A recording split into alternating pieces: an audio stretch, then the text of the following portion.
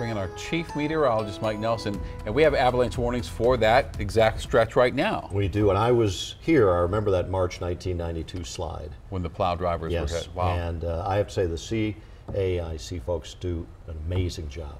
Yeah. The best mountain forecasters there are. And there are warnings, as you speak about.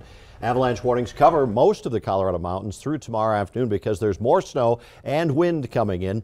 While we have a fire weather warning down over southeast Colorado for tomorrow. So talk about fire and ice. We really have a tale going on right now. This is what's happening across the state. The snow is increasing again from southwest Colorado, and especially out near the Grand Junction area as a new storm wave begins to push back into the state. So we'll get heavy snows in the mountainside along with wind.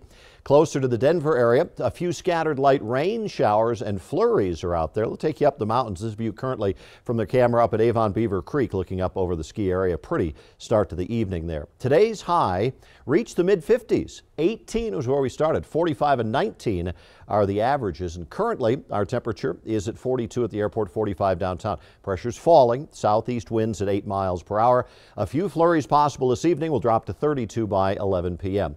Next storm coming in along this front that's been hanging in here all week long is not really all that strong, but it's going to bring enough moisture to cause the wind and the snow in the mountains tonight. Snowy and slick there, especially central and northern mountains by morning. Partly cloudy on the plains. The low's going to zip off to the east too quick to bring us more than a flurry here. 23 for Denver, 13 at Leadville and at Craig, 16 down at Telluride, and we'll see 29 out on the eastern plains at Burlington. Front range will be teens and 20s in the mountains and 20s on the plains. Snowy and slick in the high country, dry and cold on the plains. By midday, snow showers linger in the mountains, sunny but windy, gusty northwest winds expected on the plains. And later in the day, the winds start to diminish, as does the snow in the mountains. Temperatures are going to be cool, though. Snowfall, it's going to be anywhere from about 3 to 6 and locally a little bit heavier in the mountains and just a little bit to the north and east of us. Highs tomorrow only in the 20s in the mountains, mid to upper 40s on the plains. Some mid to upper 50s over southeast Colorado. Okay, that's storm one out of the way, clearing skies later tomorrow.